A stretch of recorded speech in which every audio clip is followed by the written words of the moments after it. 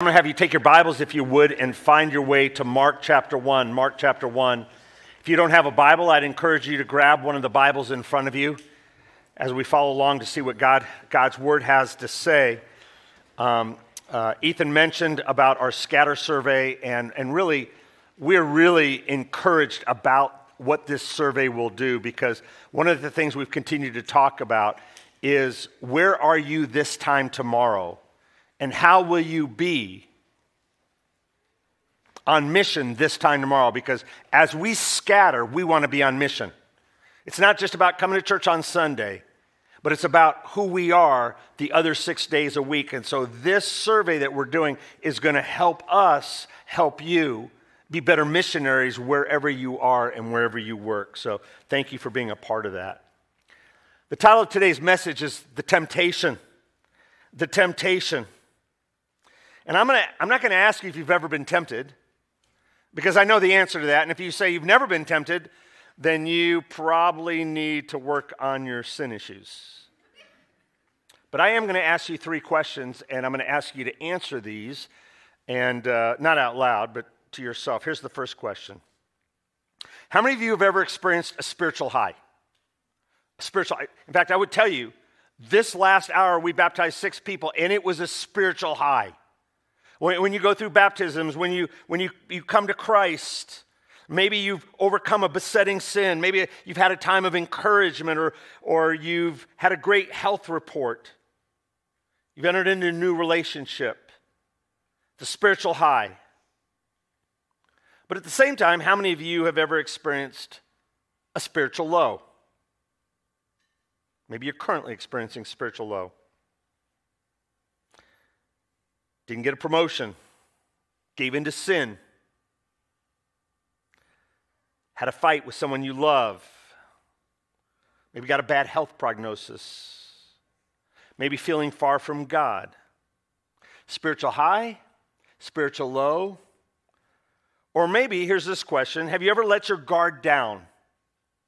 You stop protecting yourself. You stop protecting yourself from what you know you need to protect yourself from. Maybe hanging with people you know you shouldn't hang with, going to places that aren't good for you, or going to a website that you know you shouldn't go to. Or maybe following somebody on social media that just causes you to go into a downward spiral. Now, if you've answered yes to any of those or all of those, you are ripe for spiritual attack. Why do I say that? Let me give you 2 verses. 1 Peter 5:8 tells us, and this is right after Peter says, God resists the proud, he rewards the humble, and he says, be sober-minded, be watchful. Your adversary, the devil, prowls around like a roaring lion, seeking someone to devour. Satan, our adversary, the deceiver, is prowling around like a roaring lion, not a roaring lion, but like a roaring lion, seeking someone to devour, to destroy. Here's another verse. Right after Jesus is tempted, which we're going to talk about in a minute, but in Luke's account, it says this at verse 13. And when the devil had ended every temptation, he departed from him until an opportune time. Satan's patient. Satan plays the long game. He waits until an opportune time. Yet he's prowling around like a roaring lion, seeking whom he might destroy. And that's why we have to be on guard. In fact, that leads us to the big idea of the message, which is this: be on guard. Why? Because Satan is looking for opportunities to destroy you. He's looking for opportunities to destroy you. Are you on guard? Have you let your guard down? Or have you put on the full armor of God, doing all you can to stand? Ephesians chapter 6, verse 10. Let's read this passage, and I'm actually going to read in the passage we talked about last week, starting in verse 9, and we'll go down through verse 13. In those days, Jesus came from Nazareth of Galilee and was baptized by John in the Jordan. And when he came up out of the water, immediately he saw the heavens being torn open and the Spirit descending on him like a dove. And a voice came from heaven. You are my beloved Son. With you I am well pleased." The Spirit immediately drove him out into the wilderness, and he was in the wilderness 40 days, being tempted by Satan. And he was with the wild animals, and the angels were ministering to him. Mark 1, verses 12 and 13 is the most condensed account of the temptation of Jesus. In fact, Matthew uses 11 verses. Luke uses 13 verses. Mark, only 2. So if you look at verse 12, it says, the Spirit immediately drove him out into the wilderness. Who drove Jesus out into the wilderness? The Spirit of God. I think it's important for us to understand that. In fact, in Matthew chapter 4, verse 1, it says, "Then Jesus was led up by the Spirit into the wilderness to be tempted by the devil." This wasn't some chance encounter. This was a divine appointment. It was scheduled by the Father and executed by the Spirit. But the question is, why? Why would he be led into the wilderness to be tempted by the devil? Well, let me give you some answers, and then we'll look into the text. I'll put all 4 up. First of all, to test his obedience. Would he trust in God? He was beginning his public ministry, which would culminate at the cross. Would he be obedient to the point of death, even death on the cross? It would start here. Would he be obedient? He was testing his obedience. Secondly, it would be to demonstrate his sinfulness. Why was it so important that Jesus would be that he would be sinless? Because he was God's spotless lamb who would be slain for the sins of the world. He would be, in fact, he would be the fulfillment of 2 Corinthians chapter 5, verse 21, that says, "He who knew no sin became sin for us, that we might receive the righteousness of God." See, Jesus' perfect righteousness would be imputed to our account as our sin would be laid upon Jesus upon the cross. And so it was important for him to demonstrate his sinlessness. Third, to demonstrate his authority over Satan. It would foreshadow his ultimate victory over sin and over death through his death and resurrection, where sin would be defeated, where Satan would be defeated. And finally, by being tempted, he would identify with our humanity. Jesus, fully God, was also fully man. And he would identify with us, and we would be able to go to the throne of grace, because Hebrews 4:15 says, "For we do not have a high priest who is unable to sympathize with our weaknesses, but one who in every respect has been tempted as we are, yet without sin." And that's when he says, so you can boldly come before the throne of grace. So let's look at some lessons on temptation. Now, I'm not going to teach you how to be tempted. We learn some lessons from the scripture about temptation. First, Satan uses opportune times to tempt you. We saw that in Luke chapter 4, verse 13. But Satan uses opportune times to tempt you. Now, there's a point that I want to make, and I think this is really important for us to understand, and not just understand, but take in. And that's this: God's leading doesn't always lead to easy circumstances. Just because God is leading you, it doesn't mean that your circumstances are going to be easy. In fact, it could be quite the opposite. We see that here with Jesus. See, we sometimes think if we do everything right, then life will be easy. God's leading us. We're doing what he says we should do. We should have no obstacles. But see, that's the prosperity gospel. That's not what the Bible teaches. In fact, the Bible teaches us that Jesus had no place to lay his head. The Bible teaches us that Paul, the great apostle Paul, who spent 3 years out in the wilderness with Jesus, he went through incredible trials, incredible difficulties. 2 Corinthians 11 tells us 5 times he was beaten. He was whipped 40 lashes minus 1. 3 times he was beaten. He was shipwrecked. He was stoned. He was left for dead. We know that the various disciples were martyred. Stephen was martyred. It teaches us that there are times where God is working behind the scenes to accomplish something so much greater than we can even see. We don't even know what he's doing. You just study the life of Joseph and you will see that. When God is leading you, don't be surprised if you're tempted by Satan and exposed to the wilderness of the world. So the point is, Satan uses opportune times to tempt you. So what are some of those opportune times? Well, we just discussed it. Let me review them. First of all, after spiritual highs. After spiritual highs. Now, Jesus had just had this incredible mountaintop experience. Look again at verse 9. It says, in those days, Jesus came from Nazareth of Galilee and was baptized by John in the Jordan. Remember, there were thousands of people out there, and he would have come, and John said, behold, the Lamb of God who takes away the sin of the world. And it says he was baptized, and it says in verse 10, and when he came up out of the water, immediately he saw the heavens being torn open. That word schism, we talked about it last week. It was torn open. The only other time that word was used was in the temple, when the temple curtain tore from top to bottom when Jesus died on the cross. We see the Holy Spirit descending like a dove on Jesus, empowering him for his ministry. And then we hear a word from heaven where God says, this is my son, you are my beloved son. With you I am well pleased. I mean, talk about a spiritually high moment. I mean, it should have been a time of great celebration. Bring out the best tuna casseroles, the Jell-O molds, unite. We're going to have a celebration. This is going to be fun. The church is going to come together. But what happened? Verse 12. The Spirit immediately drove him out into the wilderness.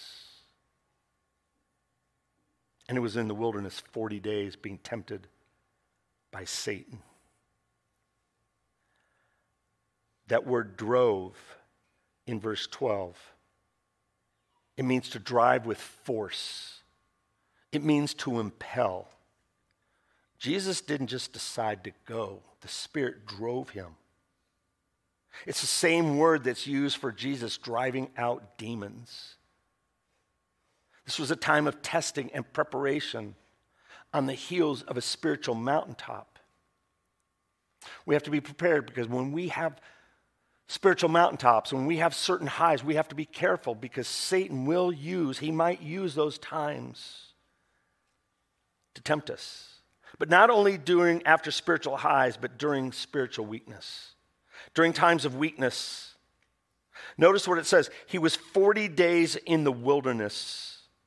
Now, for those of you from the Pacific Northwest, when you think of wilderness, what do you think?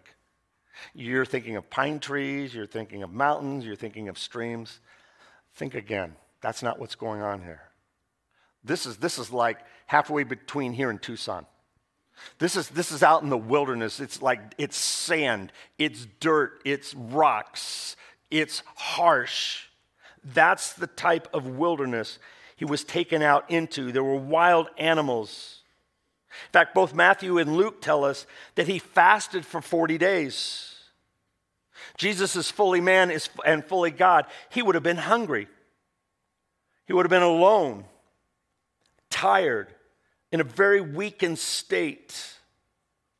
The 40 days reminds us of Moses' time up on Mount Sinai and Elijah's 40 days up on Mount Horeb. Both were deliverers, where Jesus is the ultimate deliverer. But notice what it says. And he was in the wilderness 40 days, being tempted by Satan.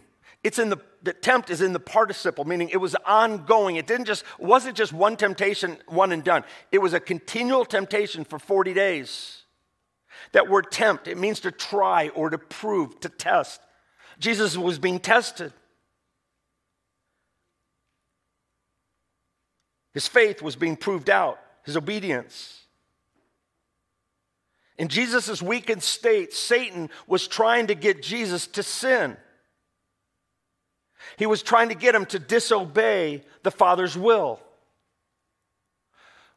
In our Wednesday preaching team meeting, one of the guys mentioned the word halt for using weakened states when we're susceptible. Halt.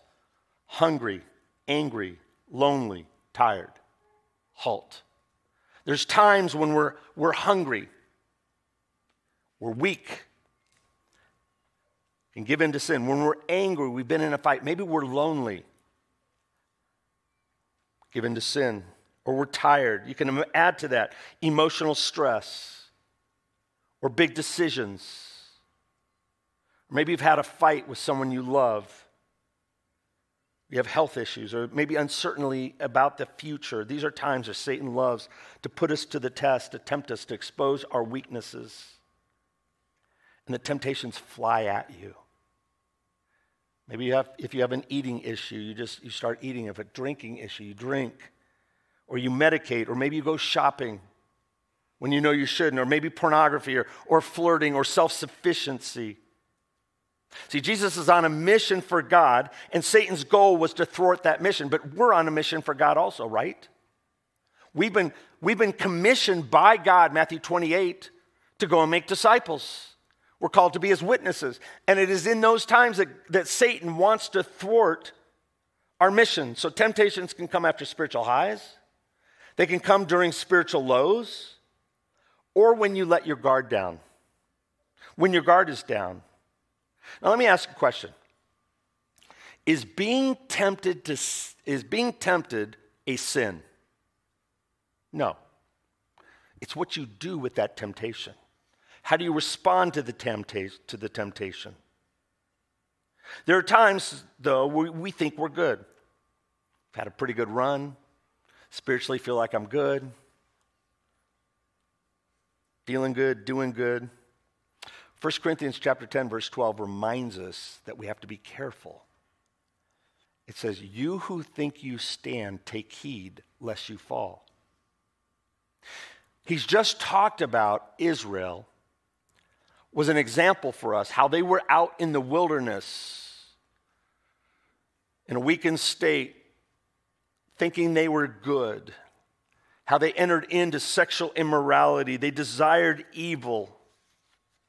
They grumbled. They went into idolatry, and ultimately they were destroyed by the destroyer. The fact is, we can become complacent. That's why, right on the heels of that, Paul says, you who think you stand, take heed lest you fall.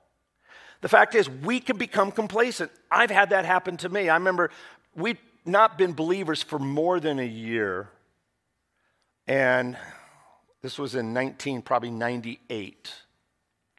And I was at a men's Bible study, and a guy named Neil Jeffrey was preaching on adultery and the importance of protecting yourself. And I'm looking around this room of men, I'm thinking, what a bunch of chumps. Like, why do they even have to be reminded of that? Like, I'm good, I love my wife. That would never happen to me. And then, it happened in a moment. Neil said, and if you're sitting there thinking it'll never happen to you, you're closer than anybody else. Like, I don't know if anybody could hear my gulp, but it was loud. Because that, like, all of a sudden I realized, man, like, here you are in your pride thinking it can't happen to you. And that's why it's so important that we're always on guard. Because Satan,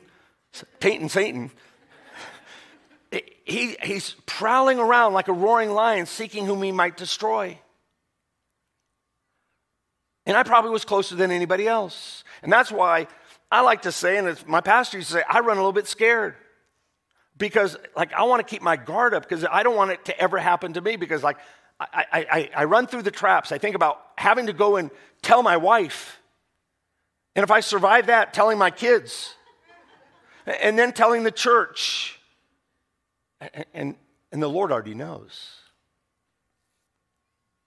Satan uses opportune times to tempt you. After spiritual highs, during spiritual weaknesses, when you let your guard down. But he also uses three types of temptations to try to destroy you. He uses three types of temptations. I'm going to ask you to take your Bibles, and you're in Mark, just turn back a few pages to Matthew chapter 4. Matthew chapter 4. Now, if you look on the screen, my point is, Satan uses three types of temptation to try to destroy you. Now, isn't that word destroy a little bit harsh? Isn't that kind of hyperbolic? No. We talked about 1 Peter 5:8, that Satan is like a roaring lion prowling around, seeking whom he might devour. Think of a roaring lion devouring his prey, destroying his prey. Listen to what Jesus says in John 10:10. The thief, being Satan, the tempter, the destroyer, the thief comes only to steal and kill and destroy. See the word destroy? Satan's goal is to destroy us, to destroy our testimony, to destroy our witness. Jesus says, I came that they may have life and have it abundantly. I mean, there's a huge contrast there. That's why we have to be so careful. He's prowling around. But Satan uses three types of temptation.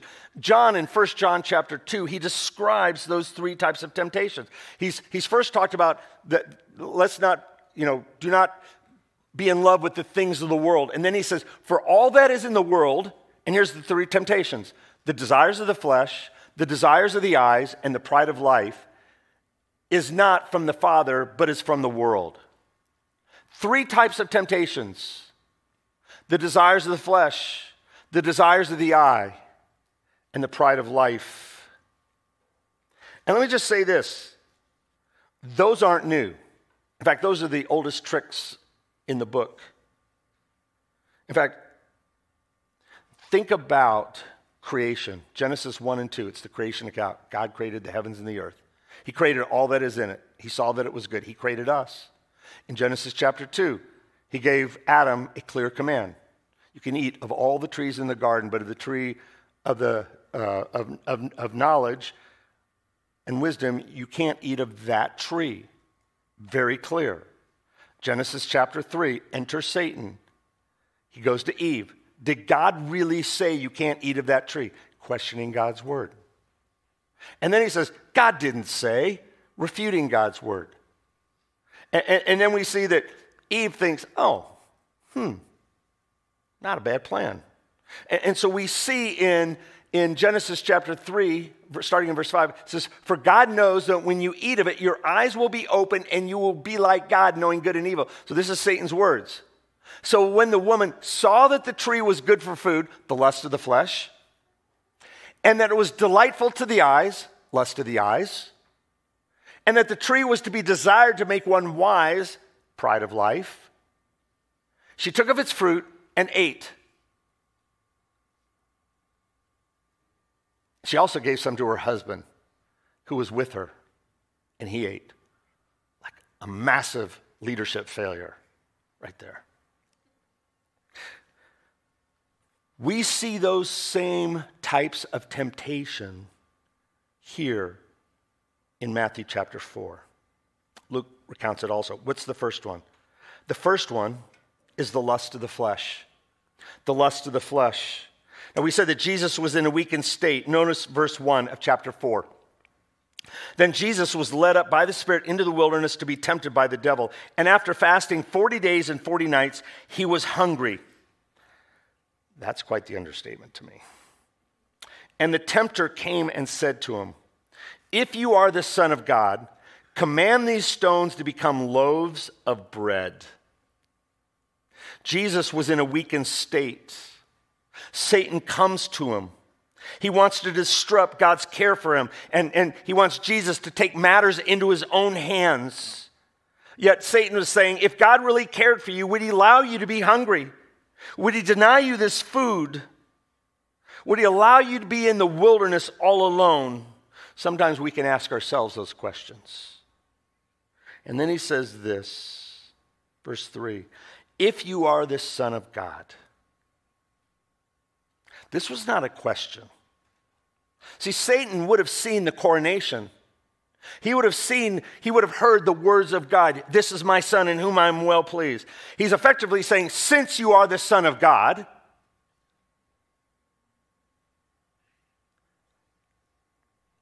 command these stones to become loaves of bread. Satan appealed to the physical, to the lust of the flesh. He creates doubt. Are you just going to allow yourself to starve? Why deny yourself? Go ahead, Jesus, prove you're the Son of God. How often have we done that? Like, why am I being denied this pleasure? Let me just say one thing about Jesus being tempted. He never gave in, which makes the temptation even worse. Because a lot of times we relieve the temptation by giving into it. Jesus never did. So for him, the temptation would have been even worse. But how did Jesus respond? Verse 4. But he answered, "It is written." If you don't have that underlined, "it is written" in your Bible, you should. If you have one of the church Bibles, underline it. It is written. And he quotes Deuteronomy 8:3. He says, "Man shall not live by bread alone, but by every word that comes from the mouth of God." Jesus quotes specific scripture. It's not just about the physical, but about the spiritual. See, the will of God meant more to Jesus than just food or life. In fact, in the garden, when Jesus was praying, he said, "Lord, if there's any way, take this cup from me." But then he says, "Not my will be done, but your will be done." See, God's will was more important to Jesus than his physical well-being. God's will should be more important to us than sexual desires, than financial shortcuts, than positional powers. Jesus humbled himself. He went under these trials of extreme hunger to learn obedience through suffering. Hebrews chapter 5, verse 8 reminds us of that. First type of temptation, it was lust of the flesh. If you're keeping score, it's Jesus 1, Satan 0. Which leads to the second temptation, pride of life. Pride of life. Satan now tempts Jesus to put God to the test. Look at verse 5. Then the devil took him to the holy city, that would be Jerusalem, and set him on the pinnacle of the temple. Josephus, the great Jewish historian, says that would have been about 450 feet in the air. And he said to him, "If you are the Son of God, throw yourself down, for it is written." Now Satan quotes scripture. "He will command his angels concerning you, and on their hands they will bear you up, lest you strike your foot against the stone." So Satan's thinking, Jesus can quote scripture, I'm going to quote scripture. In fact, I would say that Satan knows scripture better than anybody in this room. He knows how to use scripture, but he also knows how to twist scripture. He takes it out of context here. In fact, not only does he take it out of context, but he left out a portion of the verse. He's proof texting. He's using this text to try to make a point. I remember when Pam and I became Christians, and there was this very popular book that was going around by a very famous Christian author. And there was a lot good in there. But he used so many different verses in so many different translations, and he would make a point, and then he would try to find a verse in a translation that would confirm that point. It was proof texting. Verses, this is what the Word of God says, and so that's what we're going to explain. And I didn't want to throw out the baby with the bathwater, but because there were good stuff in the book, but it was proof texting. And that's what Satan's doing here. He's using scripture. He's twisting it to try to get Jesus to test God. Yet how often do we allow the pride of life to cause us to do something that we shouldn't? It's like, come on, Jesus, you got this. You can jump off this building, and if God really loves you, I mean, he'll swoop in with his angels and he'll protect you. He was putting God to the test. How did Jesus respond? Verse 7. He said to him again, "It is written." You shall not put the Lord your God to the test. He quotes Deuteronomy 6:16. He uses specific scripture. You shall not put the Lord your God to the test. This is a reminder that we aren't to put God to the test by putting ourselves in foolish danger, expecting God to protect us. I'll never forget, it was early in our ministry, there was a family that we knew where the husband was found to be having adultery, and he continued in it, and we warned him, and he says, listen, God will forgive me. God is a forgiving God. And he was continuing in this ongoing unrepentance. He was testing God.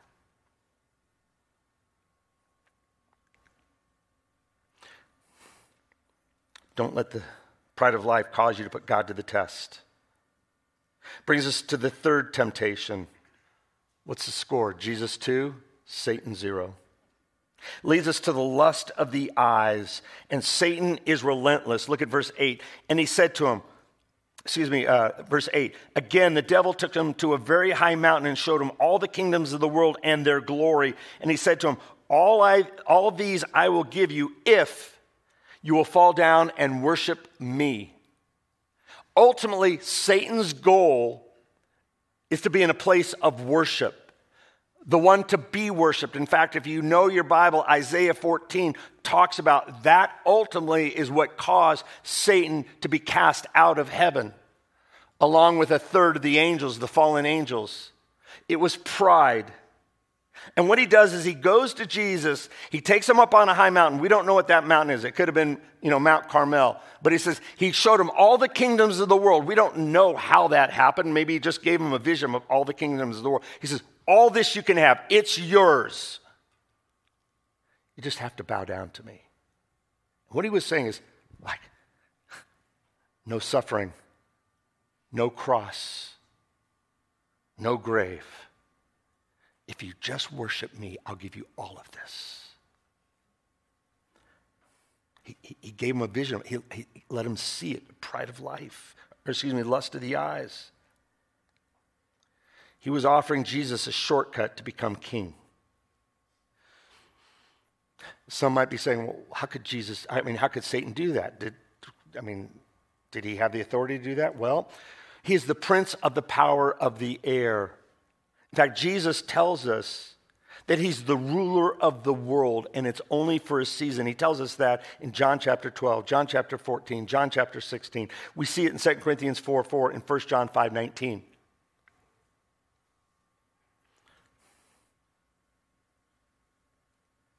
See, the cross was the Father's will. But Satan said, look at it. You can have it all. Just look. Isn't it the look that first causes adultery? Our eyes are the windows into our hearts. And that's why it's so important that even Job 31:1, Job says, I have made a covenant with my eyes. I will not look lustfully upon a woman. We have to be careful at what we look at. Again, social media. Does it cause your heart to long for things that you shouldn't have? How does he respond? Verse 10. Then Jesus said to him, "Begone, Satan, for it is written," he quotes scripture again, Deuteronomy 6:13, "You shall worship the Lord your God, and him only shall you serve." He was saying, I'm not going to serve you, I'm only going to serve and worship God the Father. And then verse 11 says, then the devil left him, and behold, angels came and were ministering to him. In a weakened state, you can just imagine what that must have been like with the angels coming to him. Verse 11 reminds us of the importance of resisting the devil. Listen to what James chapter 4, verse 7 says. He says, submit yourselves therefore to God. Resist the devil. And he'll do what? He'll flee from you. Resist the devil and he will flee from you. But we also know a warning that he will come back at an opportune time. So he uses these three types of temptations, and it's relentless. He'll continue to come at us. It almost feels hopeless, doesn't it? but it's not. There is hope. And that brings us to the last lesson. That is, victory over temptation requires using God's available resources. Victory over temptation requires that we use God's available resources. And God has a lot of resources for us. Let me just put those up. The first, I'll give you 8. The first one, the most important one, the Word of God. Jesus continues to say, it is written. It's the Word of God. It's spending time knowing God's Word so we know how to use God's Word. Psalm 119:11, your Word I have burned in my heart that I might not sin against you. Psalm 119:111, your Word is a light unto my feet, a lamp unto my path. So important that we know the Word of God so we know the will of God. And we can thwart Satan. And knowing the will of God, we know that we have the resource of the Spirit of God. That the minute we receive Jesus Christ, we're indwelt by the Holy Spirit. We're sealed until the day of redemption. Galatians 5:16 says, walk in the Spirit and you will not fulfill the desires of the flesh. That's why we need to stir up the Spirit at all times. So often we quench the Spirit. But we're called to stir it up. And a good reminder for us is 1 John 4:4. He who is in you, the Holy Spirit, is greater than he who is in the world, Satan. He who is in you is greater than he who is in the world. And because we know the Word of God, we have the Spirit of God, we know the importance of the family of God. We are saved into a church, into a body of people that love us and care about us. And that's why we put such a high priority on small groups and accountability. You want people that know you, that you could be honest with. They're going to hold your arms up. They're going to challenge you. Faithful are the wounds of a friend. Profuse are the kisses of an enemy.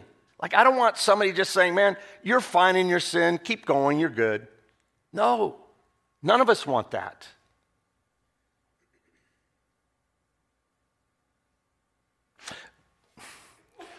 Knowing the Word of God, we know the importance of worship of God. We're called to worship Him. In fact, Matthew 5:24 tells us you can't serve 2 masters. We should worship the one true God. In fact, the first and greatest commandment is to love the Lord your God with all your heart, with all your soul, and with all your strength. That leads us to the next 5. Knowing the Word of God, we know the importance of prayer with God. We have the opportunity to pray with God and pray to God. God allows us to communicate with Him. Psalm 34:17 says, when the righteous cry for help, the Lord hears and delivers them out of all their troubles. Jesus in the garden said in Matthew 26:41, he says, watch and pray that you may not enter into temptation. Watch and pray that you may not enter into temptation. Let me ask you, how's your prayer life? Is it keeping you from entering into temptation? Well, my prayer life's just not really what it should be. Be careful. Satan's prowling around like a roaring lion, seeking whom he might destroy.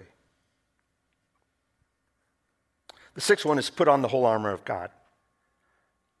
Ephesians chapter 6 tells us we are to do all that we can to stand. Because we don't wrestle against flesh and blood, but against principalities and powers.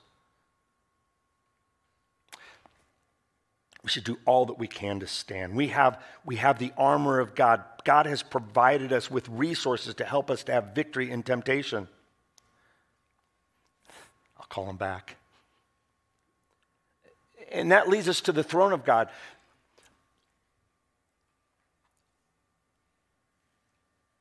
When the temple curtain tore from top to bottom, we saw that last week. We now can enter into the Holy of Holies, into the holy place. And the fact is, we're called to come boldly into the throne of grace, where we can find help in time of need. It's not on our own. And the Word of God reminds us of the importance, finally, of the gospel of God. To recall His mercy and His grace and His forgiveness. Let me put up 1 Peter chapter 1. Blessed be the God and Father of our Lord Jesus Christ. According to his great mercy, he has caused us to be born again. We need to be... If we don't understand the gospel, if we don't understand what the gospel has done for us, he caused us to be born again to a living hope through the resurrection of Jesus. We should continually be reminded of the resurrection of Jesus, because without the resurrection of Jesus, we are still dead in our sins. We have no hope. To an inheritance that is imperishable. It's a reminder of what we have in eternity. An imperishable inheritance, undefiled and unfading, kept in heaven for you, who by God's power are being guarded through faith for salvation, ready to be revealed in the last time. If you don't understand the gospel, if you don't rest in the gospel, you're going to struggle with temptation. But it's being reminded of who you are and what God's done for you. How can I give into that temptation knowing what you've done for me, God? It's not bootstrapping it. It's resting in Jesus. As our worship team comes up, Paul says this at the end of 1 Corinthians chapter 10, verse 13. He says, no temptation has overtaken you that is not common to man. However you've been tempted, others have been tempted in the same way. God is faithful. He is faithful. And he will not let you be tempted beyond your ability. But with the temptation, he will also provide the way of escape that you may be able to endure it. Potentially you're here today listening to this message because this becomes your way of escape. Maybe this becomes your warning. I need to flee this. Or I need to have other people come around me and strengthen me. I need to be open. I need to be honest. My flesh is weak, but I know God won't fail me. And the fact is, we have a Savior who's indwelt you with the Holy Spirit if you're in Christ. He's given you a church family. Take advantage of that so you can fight the wiles of the devil.